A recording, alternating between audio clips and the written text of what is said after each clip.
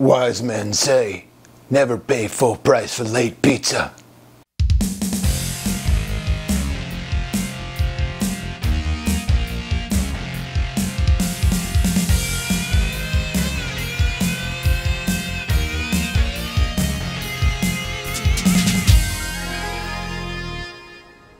Hey guys, thanks for coming back for some more popcorn. This episode I'm going to be talking about the 1990 live action movie Teenage Mutant Ninja Turtles. Yeah, this is another one of those ones that really did it for me as a kid, and I was waiting like crazy to see it with all my friends. At this point, Batman had already come out, and I'd already seen Batman, and I'd really developed a huge love for film at this point. I'd seen all the Rocky movies, all the Rambo movies, and I just remember being really into the Ninja Turtles cartoon and hanging out with all my friends after school at this place called Polly's Daycare and watching all those episodes of the cartoon of Ninja Turtles. A real good buddy of mine, Brian, growing up, he was my best friend, one of my best friends growing up. We watched Ninja Turtles together all the time. We were so into it that we were like playing it outside on the playgrounds. We were pretending to be Ninja Turtles. We were pretending to be Ninja Turtles in the backyard, the front yard. Anytime we'd get together in church and play around in the gymnasium, we'd be Ninja Turtles. It was definitely a huge phenomenon for pop culture and for me and my friends and everybody involved. We were so hyped up for it, and as soon as the first opening scene starts, it's immediately darker than the cartoon, significantly darker. Actually, the cartoon made it to be very jokey.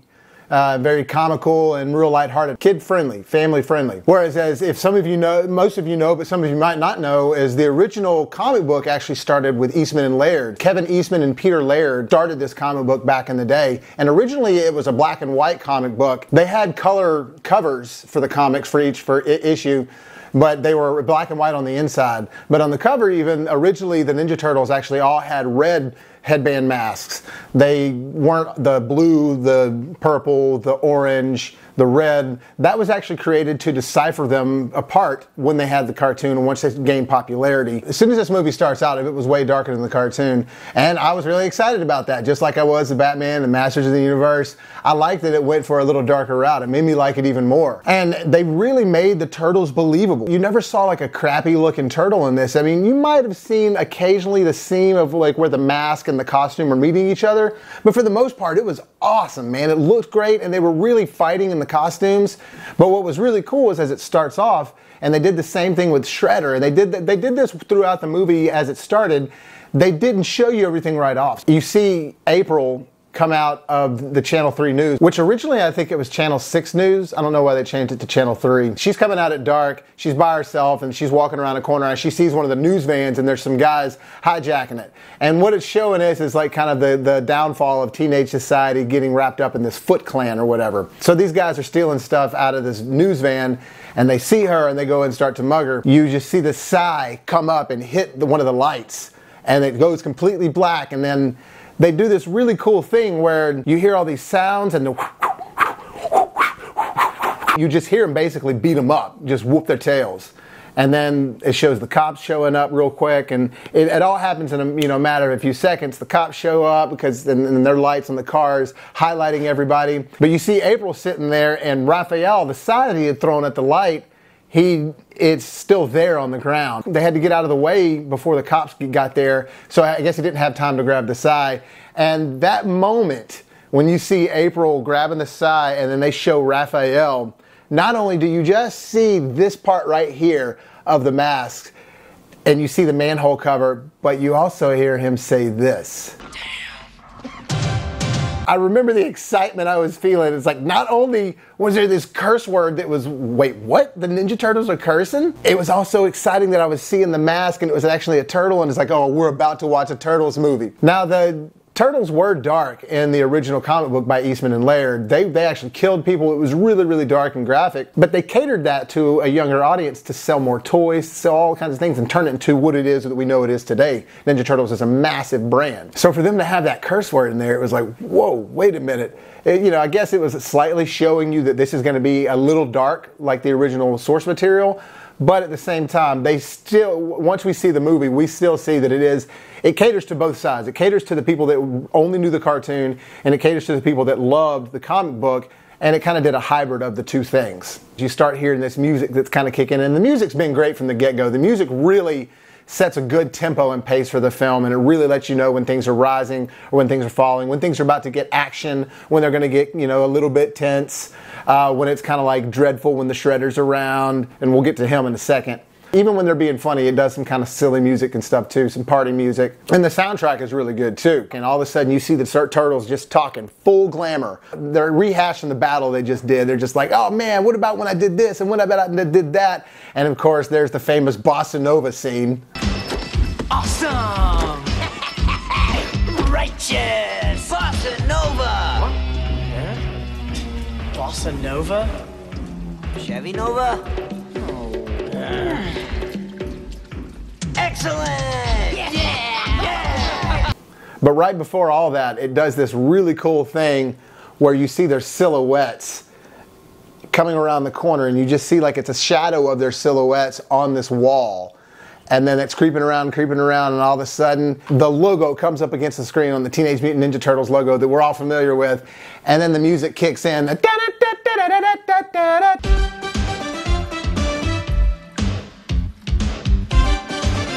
So right then and there, we get to see them, and they go into their little lair into the sewer, and we get to see Splinter, and the animatronics are awesome. And, you know, until this day, this is so much better than any incarnation of the Turtles we've seen since this movie. Every incarnation they've done or adaptation they've done since then has gotten either worse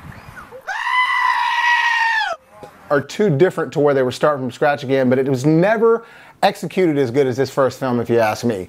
There's no CGI involved with the Turtles. It was all 100% practical. It looked great. It was believable, and they were jumping around and fighting and stuff, and it made you really believe that they could do it. I loved it. I thought it was phenomenal. Everybody was freaking out and loving it. But you get to see Splinter in there, and you get to, like, immediately you're in the Turtle zone. You're in, like, exactly what you were wanting to see from, like, the Turtles live action. You get it. They're in their lair. They're talking. It shows Michelangelo ordering pizza. I know it is hard for you here. Good. Underground. Yeah, okay. I want a large, thick crust with double cheese, ham, pepperoni. Invisibility. Oh, but no anchovies. And I mean no anchovies. You put anchovies on this thing and you're in big trouble, okay? Michelangelo. That'll do. And the clock's ticking, dude. Shows them all just having a good time with each other. Basically just showing how they live. And it shows Splinter getting a little serious with him. You know, you guys did good, but you remember to stay humble. Then they have that awesome scene where it's Donnie and Mikey waiting for the pizza that Michelangelo just ordered. Michelangelo does the classic, pizza dude's got 30 seconds. Mm-hmm. Pizza dude's got 30 seconds. Mm-hmm. And it shows the guy coming up to deliver the pizza, and I always remember him looking for 122 and an 8. 122 and an 8. 122 and an 8. Terrific. Where the heck is 122 and an 8? Because it's, you know, it's not an actual address, it's them in the sewers. And I remember they don't pay full price for the pizza, and finally he sticks it down in sideways. And that bugged me as a kid. I remember, like, wouldn't all the pizza just fall off? But then it shows them eating the pizza, and it gets comedic a little bit. They do this little slice and dice thing, Leo does, and then all the pizzas get delivered out to all the turtles, and one of them lands upside down on Splinter's head. Ha, ha, ha. Of course, all the kids, including myself at the time, we were all cracking up, laughing, loving it, because we just couldn't believe that we were in the middle of what we were in the middle of watching. This live-action Teenage Mutant Ninja Turtles extravaganza. Ralph is all still mad about his size, so he goes to the streets, takes to the streets. Yeah, he steps over to the streets, and he goes out there in a trench coat and a top or a little, like, fedora hat, which I'm not sure what kind of disgust that's going to be for a big green mutated turtle. That's where he has a classic scene where these guys are robbing this old lady and rob her purse. Raphael stops them, and all of a sudden you see Casey Jones in there too, because Casey Jones wants to stop him, and that's when we get introduced to him. I love Casey Jones in this movie. A lot of people were mad that he wasn't exactly like he was in the cartoon. In the cartoon, he was a little bit more cynical and sinister acting, and he didn't say much. But this one, they added a little bit more charm to the character. He was a little bit more witty. He had more one-liners. Hey, Bogey. Now, who died and made you referee? You did your job, now get out of here and let me do mine. These JV lowlifes need to be taught a lesson. He's still, you know, a little bit of a wild card and crazy, but I like what they did with the character. I think they made it more likable for the film. Finally, some things happen where Raph gets hit and knocked into a trash can. Casey Jones is escaping, and Raph is chasing him. Casey's faster, and then Raph yells it again. Damn! Now, I have no problem with it. I thought it was great, you know, and I still think it's cool. It's a little more adult, but man, the parents were pissed. And I remember all the kids feeling a little uneasy about it too, because we were like, oh no, I can't believe that this has happened. Kind of like when, I don't know if you guys have seen the Transformers original motion picture, the cartoon from the 80s. But there's a part where Ultra Magnus is trying to pull apart the Matrix, and then he's just like, open, damn it, open. Open. Damn it, open! It made the kids uncomfortable, and the parents were like, I thought this was a kid's movie.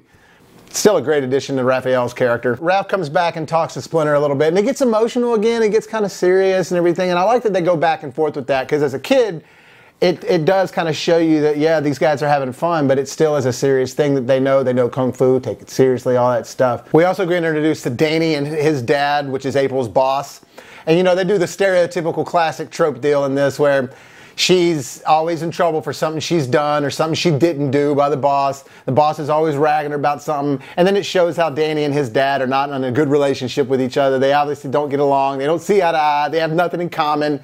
And it starts to allude to show Danny, who's actually a part of the little downfall of the teenage society that's joining the Foot Clan. And when they show the Foot Clan, it's pretty crazy. It's pretty cool because you get to see like Sam Rockwell. He's like the leader. They're asking for cigarettes, and he's like doing this little like orientation introduction tour. That's really cool. And also the introduction to the Shredder, the first time you even see him is when he's like, they're showing these TVs, and it's just him, and he's just like, you just see like a silhouette of his arm and his shoulder and his shadow and everything, and you get to see these TV screens he's looking at. It's just a very, very cool way that you're looking at Shredder. But then April gets attacked in the subway. She's got Raph's Sai, and she had been holding on to it, and he's been following April. She gets attacked in the subway by the Foot, and then Raph is there, and then he actually comes out and does a full-on fight scene that's awesome, and there we go. We finally get to see the turtle fighting, and it's glorious. It's awesome. He's definitely cooler and faster than all the Foot Clan. It works. It's believable. And then he runs and takes her back to the lair. They do this whole thing to where April meets the turtles, and she has this wake-up scene to where it's kind of lame a little bit. I mean, the acting's a little bit bad. It's a little silly. And she says this comment about Harrison Ford. Why don't I ever dream of Harrison Ford? But I guess if you were waking up in front of a bunch of turtles like that and it was for real, you would, I don't know how you would react, to be honest with you. I think that I would be really freaking out and like hiding in a corner like it was in an alien movie or something. But then we get that scene where Splinter explains everything to April, and then we also, it allows for them to give an exposition scene to the audience, and we get to see the history of the turtles and everything, which is cute, but looked like somebody filmed with a Super 8 camera, like an old video camera or something. It's weird, it's like, but I get it. They're trying to depict like the past with it. And they do this whole thing where they make pizza their first word. Pizza, pizza. Which is, I don't know, again, all the kids loved it, myself included. But anyways, at this point, he's got the Sai back. All of a sudden, April just trusts him. So they're going to walk her back to her apartment, stay the night with her, make sure that she's safe. They take her back and everything's all right. While they're doing that, Splinter gets kidnapped. So at this point now, Shredder has Splinter, and they're pissed off. We get to see a really awesome scene with Raphael just losing it.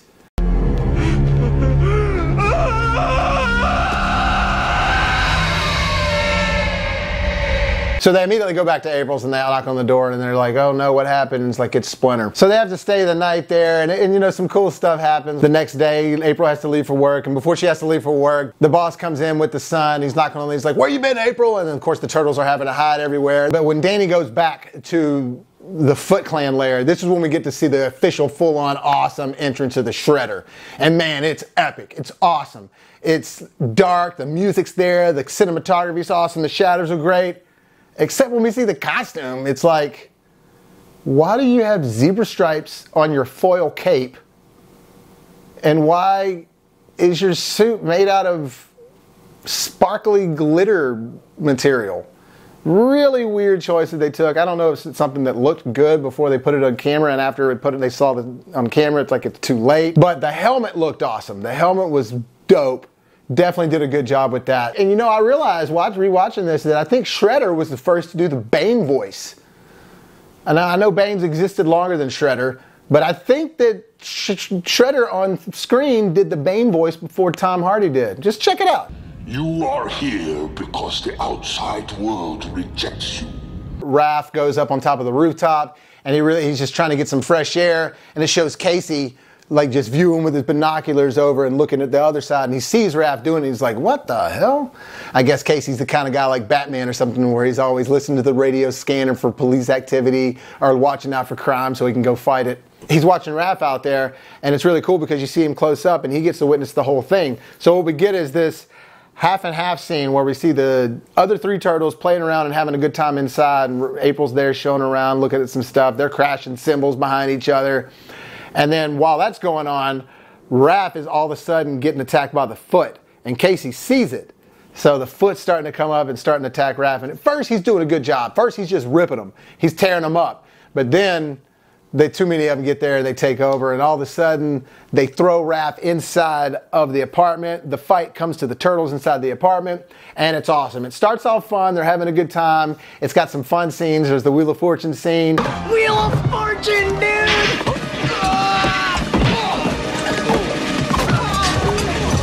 You have the awesome nunchuck contest scene.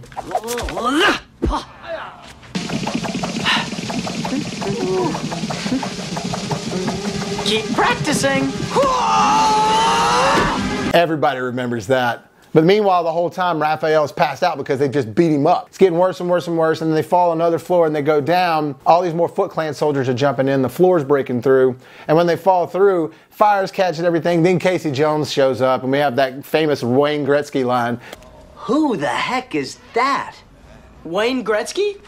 On steroids? There's this other scene where Danny's around Splinter because he's starting to get a little curious about what's going on. There's these moments where Splinter actually gets to him and says a few things that gets to his heart a little bit, and he has this real one bygone Jim moment that's really good. All fathers care for their sons. So that's when they go to April's old beat-up house that she has, and they have some really good scenes there. It shows them, it's kind of like a moment for the movie to relax right before the third act hits. And I remember loving that scene because everything is really funny and lighthearted. Casey and April are flirting back and forth, but they're also flirty-fighty. You know, they're doing that thing. There's a scene where Casey's chopping carrots with the katana. I always loved that as a kid. They also do these transitioning scenes where April is drawing a bunch of stuff and she's talking and she's narrating, and I really remember loving that as a kid because I'm all up into art and I really loved watching her draw those as a kid. She's talking about how Donnie and Casey are getting a really cool relationship, then it cuts to them. And it shows them working on the truck together. They do that really funny thing where they're calling each other names, but they're going by the alphabet. No way, Atomic Mouth. Gilligan was her main man. They'd be married and have 6 kids by now. Gilligan was a geek, Barfaroni. You're the geek, Camel Breath. The dome head. L Flips. Transplant work. Fungoid. All right, here goes. What are we on? G. Here goes, Gackface. But you can tell they're developing a good rapport with each other. And then she does one with Leo, and it shows him watching Raph in the tub. He's keeping watch over Raph because he's hurt. Jeez, guys. After they had trained a little bit more and have another montage, it shows them meditating. And they have the whole fire scene where Splinter appears, and they all get like super emotional. I even remember as a kid being like, oh my God, I'm a little emotional as well.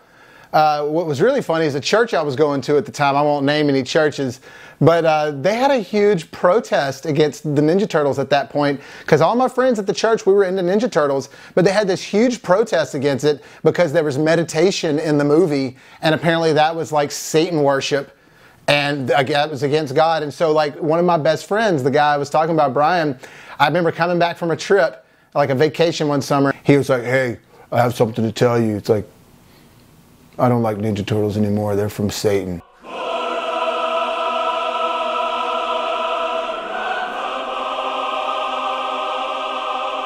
What?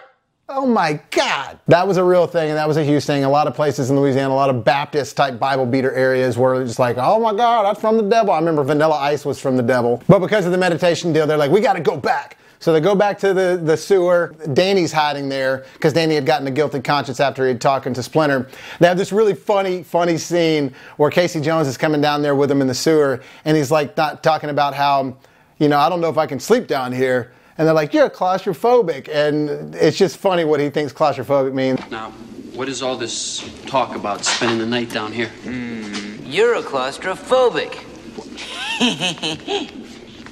You want a fist in the mouth? Mm-mm. You've never even looked at another guy before. That's when Casey goes back up and sleeps in his truck. And it's cool, they had to set that scene up for him to sleep in his truck because Danny escapes to go back, because Danny escapes because he really has a guilty conscience at this point and he wants to go to try to save Splinter. Well, Casey sees that happen. He sees Danny going off and he follows him. And then goes to the foot layer. They're about to take Splinter away and then Tatsu comes in there with the crew. And they have that awesome scene where Casey Jones grabs the driver and just does the whole thing and yells, "4."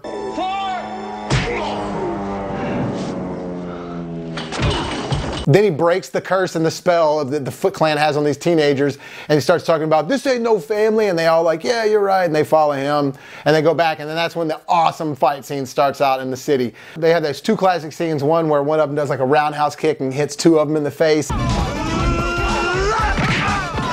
And then the awesome scene where one of them swings something at, I think he swings like a sword or an axe or something at one of the turtles' heads, and then he does the classic duck down thing. Wait for me! Whoa. God, I love being a turtle! They're working their way up with beating the Foot Clan, and finally they get up to the top of this building and they're fighting everybody up there, and then Shredder's waiting for them. More?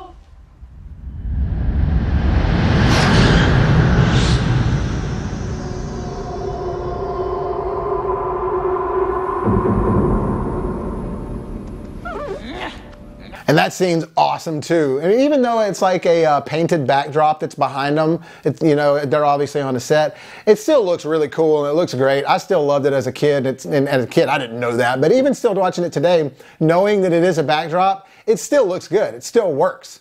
The lighting and the feel is there. The movie magic's there. Where they really convey like a 4-on-1 fight scene pretty well. Because it's like, let me see if I can take him. And then he does it, and they're like, no, I got him. And then they realize they can't take him on one-on-one, so they got to fight him together. There's this great scene where he's about to kill Leo, and all of a sudden, like, this gust of wind happens, and it catches their attention, and they see that Splinter's over there, because he's been saved by Casey. That scene's really cool, because you're thinking, how are they going to have Splinter and Shredder fight? Well, how's that going to work? This big dude with this little tiny rat, he's smarter than Shredder. He's a better ninja because he's just smarter all the way around. Previously, Shredder had told all the turtles to throw their weapons over. Well, there was a little set of nunchucks hanging right on one of the ladders. So Shredder's running at Splinter. Splinter grabs the nunchucks, does this little side swipe move, and next thing you know, Shredder's hanging off the side of the building, holding on for dear life. And he ends up, you know, falling off and falling into a trash truck, and then Casey Jones does the whole whoops.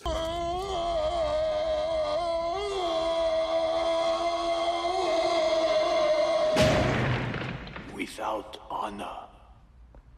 Oops!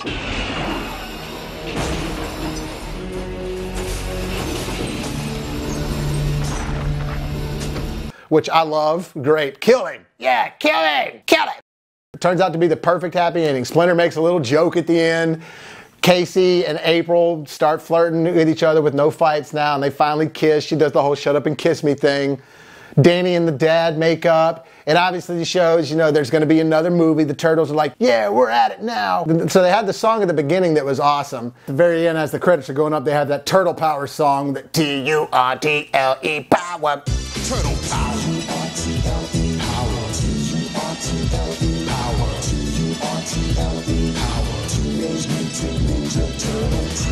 By Partners in Crime, crime spelled with a K and a Y. They kind of sound like Digital Underground. In fact, for the longest time as a kid, I thought it was Digital Underground. It wasn't. It was these guys called Partners in Crime. And I mean, it was cheesy. And I honestly hate it when they do that with movies, when they make songs that are like specifically about the movie and everything in the lyrical content. Like they did that at the end of Friday the 13th Part 6, Jason Lives. It's an Alice Cooper song. It's terrible. It's laughable. You're with your baby.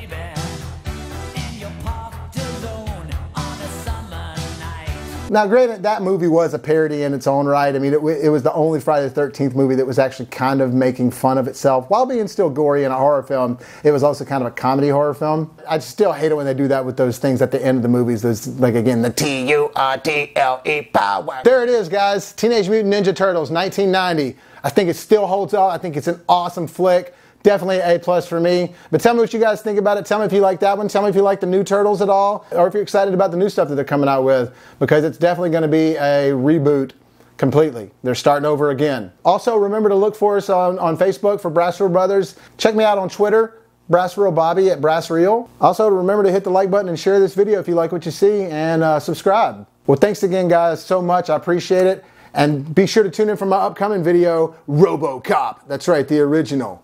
Dead or alive, you're coming with me. Thanks so much again, guys. Remember, life gives you lemons, make some hot, fresh popcorn. See you.